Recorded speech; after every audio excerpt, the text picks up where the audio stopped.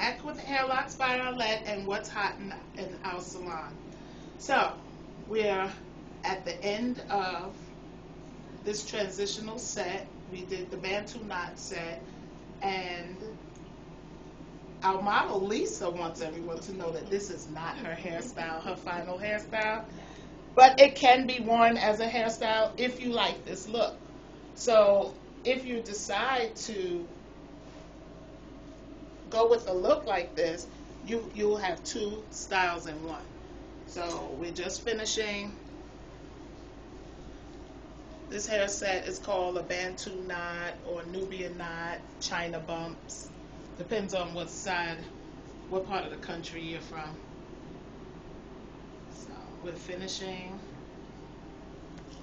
If Lisa did decide to wear this hairstyle, as you can see, that is done very neat. All of your hair sets should be done very neat. Stylists, ladies at home, make sure when you do something for your hair, you take good care of it and you make it look presentable, because the outcome will always come out very, very, very, very well. So this is the finished set. I know she's not going to wear her hair like this. But she kind of looks cute though, look. She probably, no. She's so cute. Okay, so the next step is the dryer, and we're going to sit Lisa under the dryer until her hair dries completely.